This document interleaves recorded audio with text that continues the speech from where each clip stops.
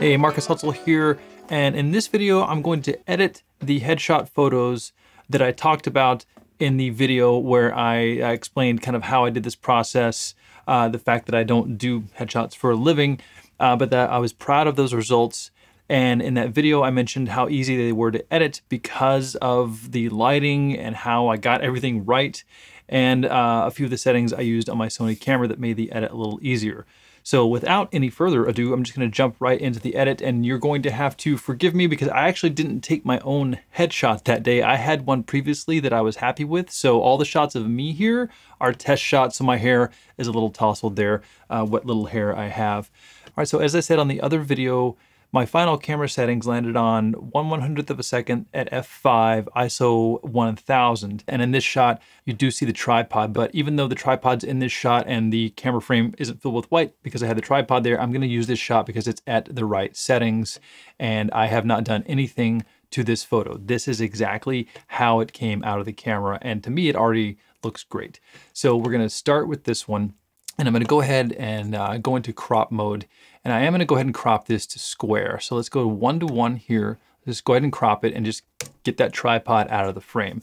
Now the next thing I need to do is I need to get the background 100% white so that there's no gradients. You can't see any of these wrinkles back here. I just want it completely white. It'll be easier to expand it and or change it later. So the way I did that in Lightroom, I'm using, Adobe's newest and greatest technology, is I'm going to select a subject and hopefully it will find me. So I'm going to press the letter K, and that brings up the mask tool. Now I can either draw a mask or I can do a linear mask like that, but I'm not going to do that. I'm going to go up here to create mask and I'm going to choose select subject. And right then and there you can see that it found me. It found the outline of me and I'm selected. But I actually want to select the inverse of this because I don't want to edit me or the subject. I actually want to edit the background. So we'll go over here, we'll make sure our mask is selected. We're going to go click on invert.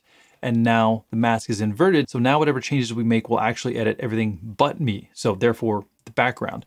And you can see it's a little pink right now because I have the overlay on it. If you want to turn that off, it's the letter O. You can turn that on and off so you can see what it's affecting, but you actually can't see the real changes unless you turn the overlay off. So in mask mode, we know we've got our mask selected, and then I'm going to hit the letter J. What the letter J does is that it turns anything that's 100% white in Lightroom, it'll turn it red so you can see that it's 100% white, and it will also turn anything that's 100% black to blue. And we can see right here that the kind of the dark parts of the image are blue because they are completely 100% black or 0% white.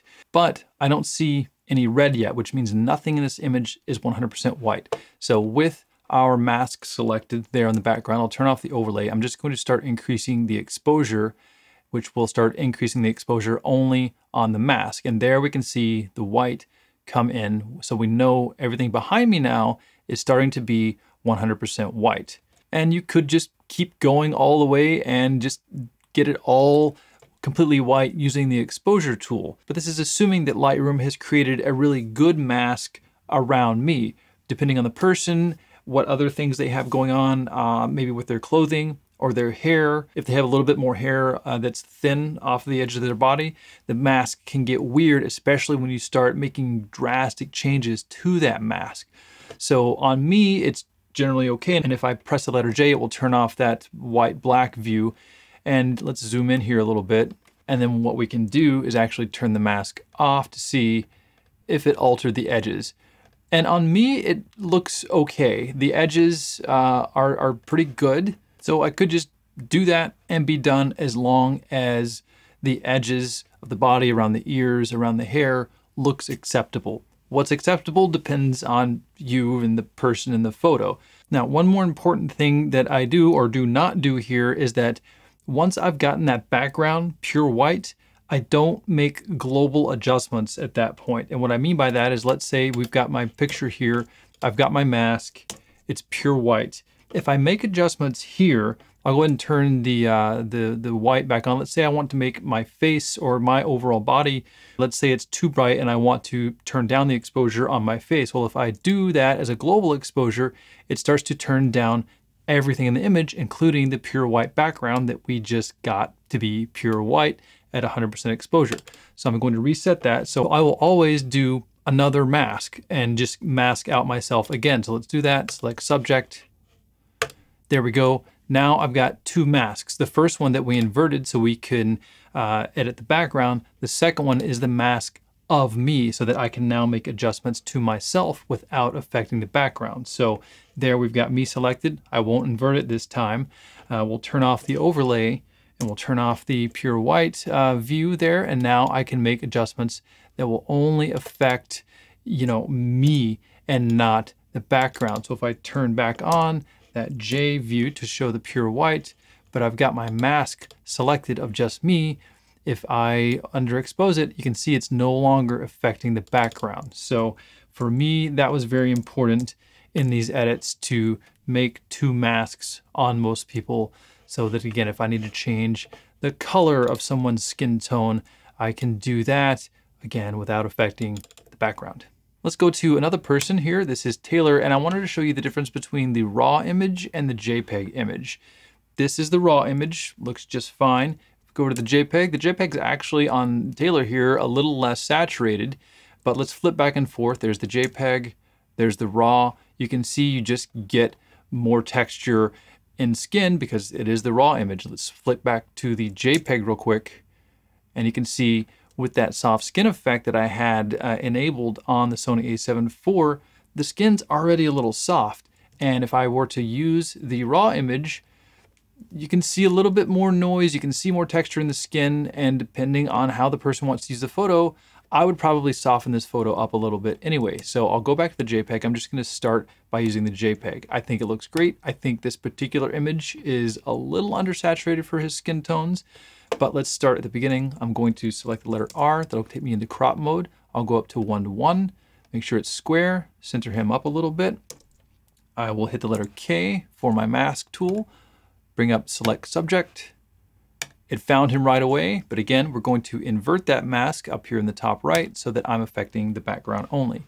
We see pink, not red. That's because the overlay of the mask is on so I can see where the mask is. Let's turn the overlay off and then let's hit the letter J. And you can see right away with this image, there was already some amount of the backdrop behind him that was overexposed where I want it 100% white. So now I'm just going to start increasing this. And on some of these images, you can see that the overexposed area behind him is not centered on his body. So in some of these images, I stopped there with the exposure tool on the mask. And then at times I would add another mask. So let's add a linear mask up here and we'll turn off the overlay.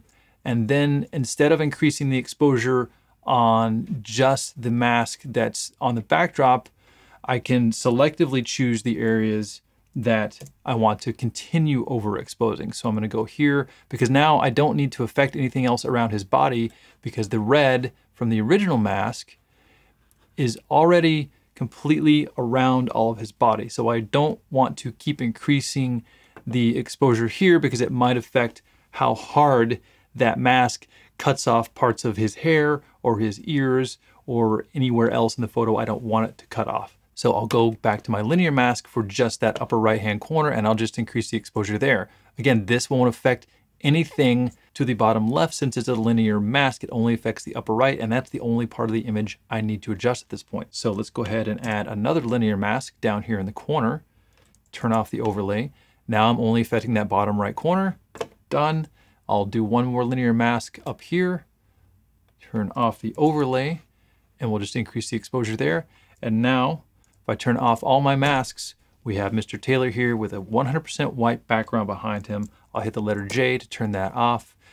And there's almost a finished photo. So now that we've gotten Taylor's background to be pure white, I'll go ahead and make a new mask, select him again. Now we can make adjustments to just him if we need to, expose him more or less, bring up or down the shadows, make his shirt a little brighter or something like that. And of course, on that mask where just the subject is selected is where I would then make any sort of adjustments to fix skin tones or color, again, so it doesn't affect that white background. If there were anything on people's faces that may not be there in a few weeks, then I might get rid of it. And the way I get rid of little blemishes or specks of dust on people's shirt in Lightroom is by using the patch tool. So I'm going to zoom in first, and then you press the letter Q to bring up this little Band-Aid icon, and you can make your mouse smaller or larger to grab a smaller or larger portion of the image. So let's take this little mole or something on my cheek there. We'll make it just the size of that area.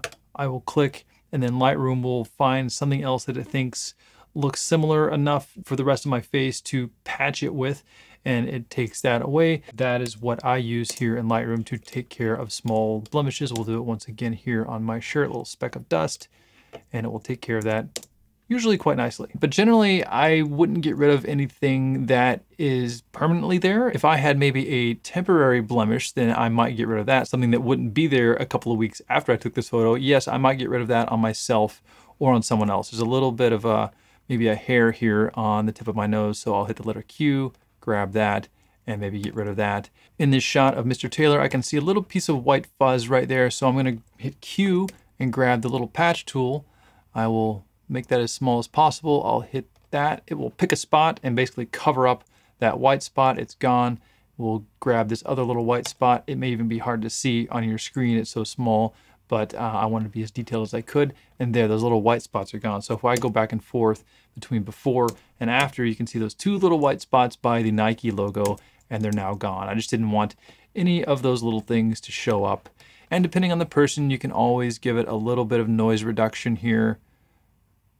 Here you go. And I may have done that on some of the photos, but in this example, I didn't want to get too detailed to keep this video kind of short so you can see how easy it is if you get your exposure right to make these edits in Lightroom. So that's pretty much it. These edits went very quickly. I'm very happy that Adobe Lightroom is able now to pick out a subject very well. I did utilize that tool in there. It was very, very helpful, but getting everything right to begin with during the photo shoot was actually a lot better because that means I really didn't have to do a lot of editing. I got the background overexposed, and really beyond that, other than taking care of a few of those little blemishes, I really didn't do much editing. The soft skin effect with the Sony camera softened the skin enough to where I didn't really have to mess with that. The photos just looked great overall. I just didn't have to do much to them.